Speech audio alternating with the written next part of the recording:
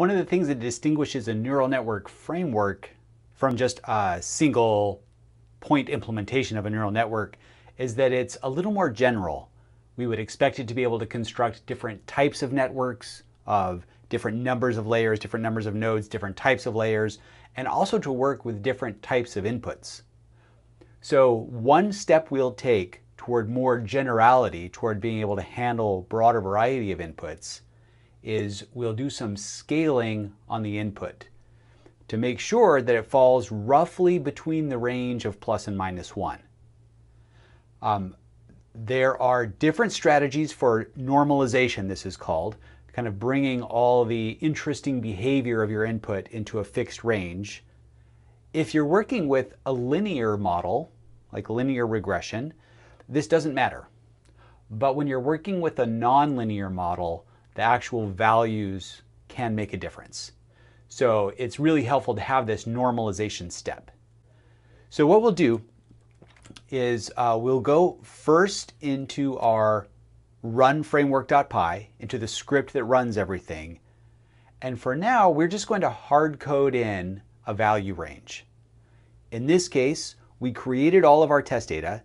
We know that the lowest value is 0 and the highest value is 1, so we'll just code that in. It's always possible that we could get fancier, that we could use some samples from our training set and based on that estimate the range. That would be even more general, would require making even fewer assumptions. But for now, we'll set that aside for future work and just hard code it in for simplicity to keep the code nice and crisp. Then as we create our autoencoder, as we initialize an instance of this artificial neural network object, we pass in the input value range as the expected range keyword argument. Now, of course, we have to go to our ANN class. Now we can add that expected range keyword argument to the ANN class. We'll specify a default range of plus and minus 1, just in case we don't explicitly define it. That's a reasonable one. Also, we will then create that or shift that or make a copy of that as the member attribute, expected range. And then when we go to train and when we go to evaluate, the very first thing we're going to want to do when we get a new example is to normalize it. So instead of just peeling an example off the training set and flattening it, we're also going to want to normalize it. So scale it, shift it so that it gets down into this range. For our purposes here, we chose to try to get it down between plus and minus 0.5. The reasons for that will become a little more clear later. But that's that allows the neural network to really do its job and learn the patterns well. So we introduce this normalize step into both the training and evaluation methods in every iteration, each time we get a new data point. Now we go to write the normalize method itself.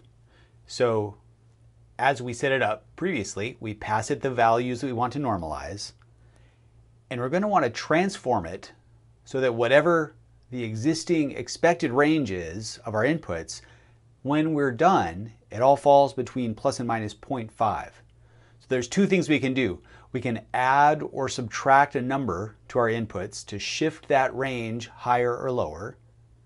And we can divide it by a scale factor to make it smaller or larger, depending on the size of our scale factor. So in this case, we'll be really explicit, say our minimum and maximum value of our expected range, give them their own names. Our scale factor is the range between them. So in our case, our minimum value is 0, our maximum value is 1, so our scale factor will be 1, pretty vanilla scale factor. And an offset then will be our minimum value, 0. To transform our values, we can subtract the offset. So that means whatever the minimum value was, now it's 0. Everything's shifted down so that the lowest possible value is 0. And then we divide it by the scale factor. So whatever the original range was, now it's 1. lowest value is 0, now highest value is 1. And then if we take all of that and we subtract 0.5 from all those values, now the lowest value is minus 0.5 and the highest value is plus 0.5.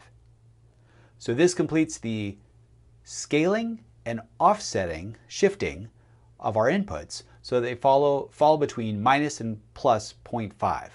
And what's cool about this is that it would work with inputs of any range. Inputs between 0 and 1 are pretty boring and pretty easy to transform, but they could be between any number, positive and negative, as long as the lower number is actually lower than the higher number. The min's lower than the max.